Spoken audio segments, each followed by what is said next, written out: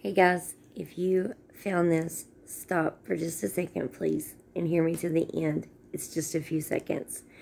Today, I'm going to be doing after work. If you'll join me about 2 o'clock, I'm going to not only share a part of my testimony, which has a lot to do with this prayer cloth, which I will show you just a little bit of it. It says, "Grace happens here." It has the cross with the girl kneeling at the cross in the stones. Someone dear made that for me years ago, and today is going to be called Wednesday in the Word, and we're going to start trying to make that a weekly thing.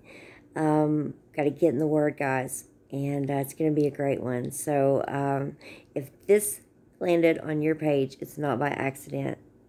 Guys, join me later, okay? At 2 o'clock.